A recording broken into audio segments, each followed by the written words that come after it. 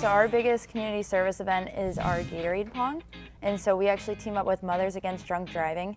And so we always have a representative from that organization who has lost a child in a drunk driving accident, whether it be from them or from someone that was drunk that hit them. And so it's more of an awareness. Because it takes something that, is seen as a negative thing, and we kind of show how you can have fun in, a safe environment while playing, a game that isn't really something that people think of as, they attribute it to drinking and everything like that. But we promote it as a way to, come together and raise money for Mothers Against Drunk Driving and promote having fun in a safe environment and being responsible.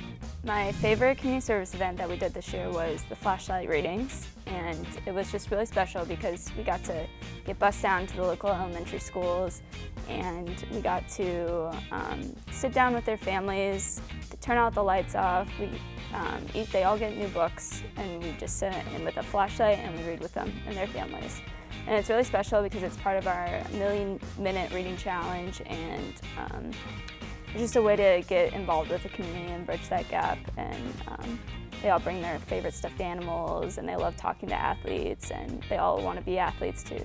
We kind of organized a bus, and it was supposed to start off as just our SAC reps, but somehow word got out and all the student athletes was like, we want to come.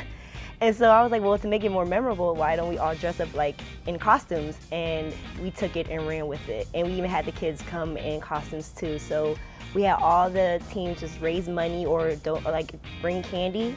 And we went over there, had stations, and basically the kids just went around and trick-or-treated at each station, and they loved it. Especially the area that this Boys and Girls Club is at. I don't think that the kids would have been safe if they would have trick-or-treated around their neighborhood. So instead of them having to stay at home and not trick-or-treat, we were like, no, you guys are going to.